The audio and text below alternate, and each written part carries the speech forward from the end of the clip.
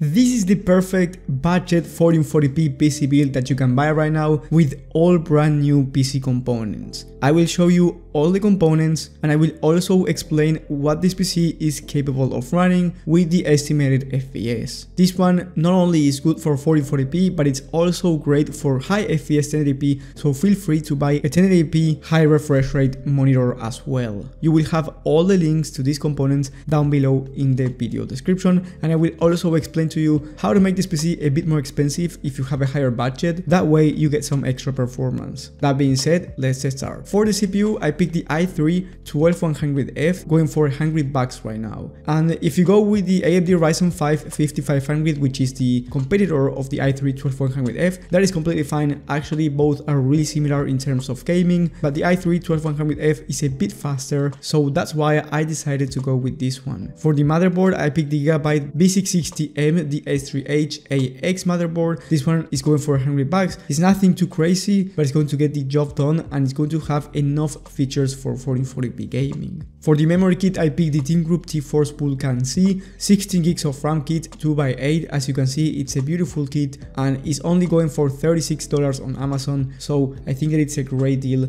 for a nice looking kit like this one. For the storage, I picked the Team Group MP33 1TB of Gen 3 SSD, going for only $42. Now, if you want to make this PC cheaper, I would recommend you downgrading to 500 gigs of SSD, especially if you are not going to download a bunch of games. Let's say you only want to download 2 or 3 games, then 500 gigs is enough and you will save up some money. For the graphics card, I picked the RX 6650 XT, as this one is not only a great option for high FPS 1080p, but you will also be able to get high FPS at 1440p in some titles and at least 60 plus FPS on average in most games, 1440p depending on the settings. For the case, I picked the Antec NX320 ATX mid tower case. Right now it's on a discount and that's why I picked it. Maybe when you're watching this video it's not on sale anymore. I do recommend you checking the latest prices in the links provided in the description. But for $55 you get 3 RGB fans, a front mesh panel, really good airflow for this type of build, and the only thing that you don't have here is the exhaust fan. So if you want to add one extra fan for the back, you can do it for around $12 if you want an RGB option, but honestly it's not completely necessary, but it's something that you can do and it's going to look better and give you better airflow overall. For the power supply, I picked the Bitfinex Formula 600 watt 80 plus bronze power supply. This one is going for $45 on Newegg and is C-tier rated, so it's going to be enough for this build. The total price for this system by the time that I'm recording this video is $657, which is an excellent price for a 1440p PC build. Right now on the screen you can see the estimated average FPS on different titles at 1440p. Not bad at all for a $650 gaming PC build. And at 1080p you can expect even higher frame rates, so I will give you a 1440p and a 1080p monitor recommendation in the description as well, right below the PC build itself. So if you want to save a little bit on this system, then just like I said before, downgrade the storage to this MSI M450 500GB SSD. This is Gen 4, really fast for gaming. You don't need more than this in terms of speeds, and the total price for the system will be around $640, so you are under $650 here. I do not recommend you downgrading anything else, especially the GPU,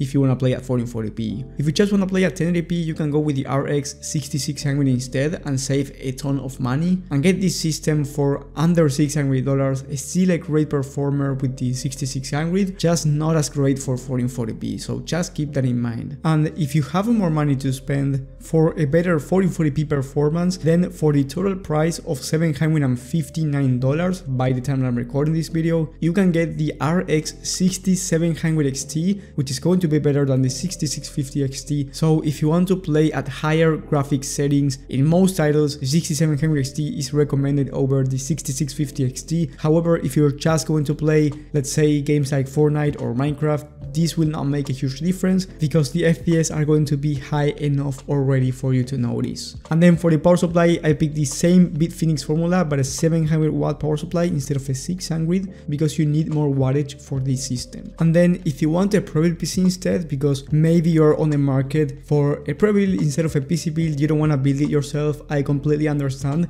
then I do recommend you getting this Victus 15L and clicking on customize and buy, changing the secondary storage to 1TB of hard drive and changing the GPU to the RX 5500. Now, it's not going to be as powerful as the PC build because here you get the i5 12400, but then you get 8 gigs of RAM, 256 gigs of SSD, 1 TB of hard drive, which is more storage overall, but then you get the RX 5500, which is nowhere near in terms of performance as the 6650 XT, and I wouldn't recommend it for 1440p gaming. I only recommend this PC for entry-level 1080p, so just keep that in mind. If you're getting a Prebuilt PC, you are not going to get the same performance, but for $658 you can get this system. It's going to be functional and it's going to give you solid performance for entry-level 1080p gaming. And yes, don't worry, if you just play esports titles like Valorant and Fortnite, you will be able to achieve high FPS, so you can buy a high refresh rate 1080p monitor as well. And if you need personal PC help because maybe your budget is different, down below in the video description on the top link you can answer a couple questions and I will help you out with your personal situation when it comes to buying a new PC. And like I said before, if you're looking for a Prebuilt PC, you can watch my video about the best Prebuilt PCs of the month for different budgets in the top right of the screen. Thank you guys for watching, thank you for the support, and I will see you on the next one.